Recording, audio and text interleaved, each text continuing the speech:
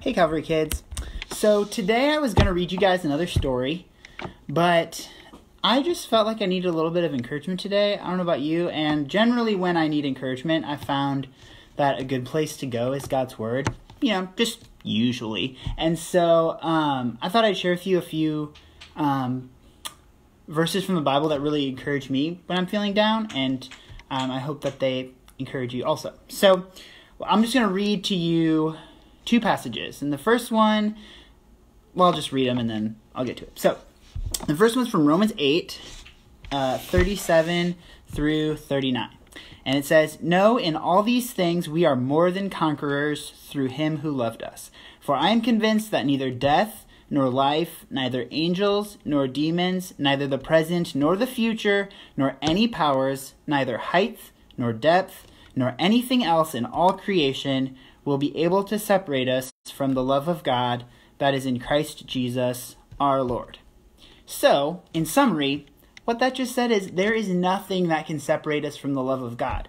I mean, in case you didn't get it with the first parts, he says nothing else in all of creation, like nothing. And that includes, that was my daughter's input, that includes COVID-19. That's not going to separate us from the love of God either. So when we're separated from maybe our friends or what we normally get to do, or vacations or school or whatever we're bummed out to be missing on, it's great to be able to remind ourselves that when we're separated from all of those things, the one thing we are not separated from is the love of God. Like us, love of God, right? Not separated, very much together. And that when we're struggling, whether that's with loneliness or anxiety or worry, or sadness, that our God is close to us and cares for us and loves us and hears us when we cry out to him. And so as we remember that there's a God who loves us, cares for us, and hears us when we call to him, that always encourages me to do this. And I'm going to read this to you. This is from Galatians 6, 9 through 10. Let us not become tired in doing good. For at the proper time we will reap a harvest if we do not give up. Therefore, as we have opportunity, let us do good to all people, especially to those who belong to the family of believers." So, in other words, because we know that our God loves us, cares for us, hears us, that can give us the strength, that can give us the confidence and the boldness to continue to do good even when we're struggling ourselves.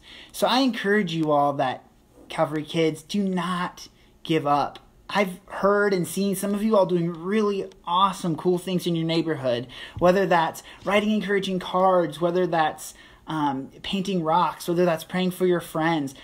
Whatever it is, Calvary kids, do not give up doing good, because you have a God who loves you and will continue to give you strength even when things are really, really difficult.